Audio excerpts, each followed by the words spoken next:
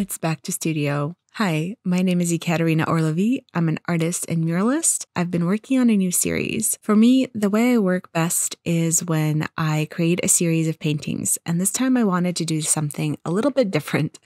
Usually, I do a lot of research about what I want to paint, really focus on an artist statement and work from there. But I noticed recently that the work I was making is not something that I want to make, but rather what I think is expected of me. In the last series, I had trouble finding my voice, trouble communicating what it is I really wanted to say with the art. I realized I had a lot of preconceived notions about what an artist is supposed to be. And even though I'm a serious person, I think that really started to affect that I was painting. And it may be something that I'm unpacking from art school. I'm not really sure yet. This time, instead of doing all the research and having a set statement ahead to kind of inform the work, I'm still doing sketches, but I'm really trying to work almost intuitively. And this new series is a combination of memories and dreams and emotions. This all started with a memory. So when we were moving here, and by here I mean the US, I had this bicycle that my family bought, and it was a brand new bike, and I never got to ride it because we moved to the US. And when you come here, I don't know how it is now, but back then when we immigrated, you could only bring so much. So we had a few suitcases, but obviously we weren't going to bring everything. I think when you're younger, it does seem like a bigger deal because you don't have that many possessions that are truly yours. So this always stuck with me. And because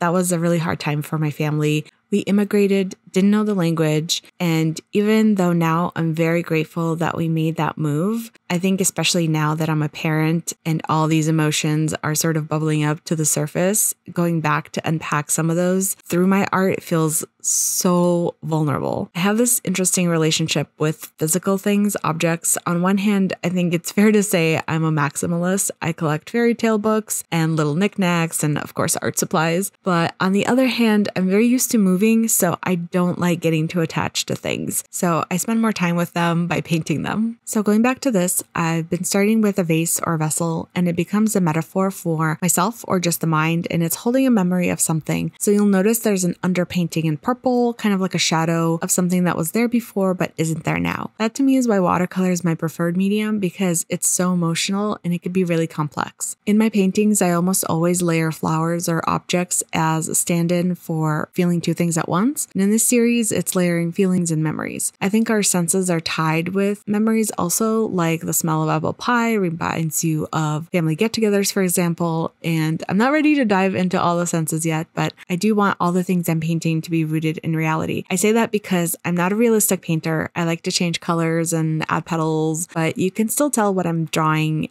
is a boot or a shoe, so it's not completely abstract. I'm hoping this series is going to grow into a very deep dive of memory. Right now, I just have this one and the previous bouquet in the bottle can that you saw me painting a study of. I think my barometer when it comes to being proud of what I paint, even if it's not a good painting technically, which I know is subjective, but it's kind of a feeling I have. It's like a feeling you have after a good cry, happy in a way.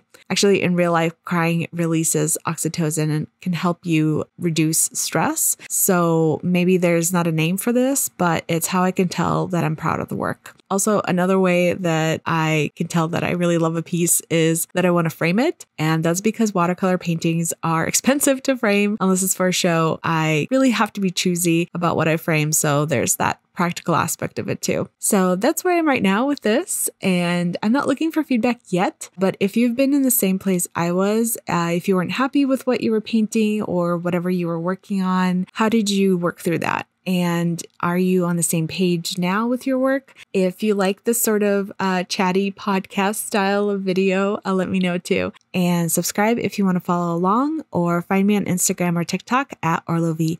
Thank you for watching, and I'll see you soon.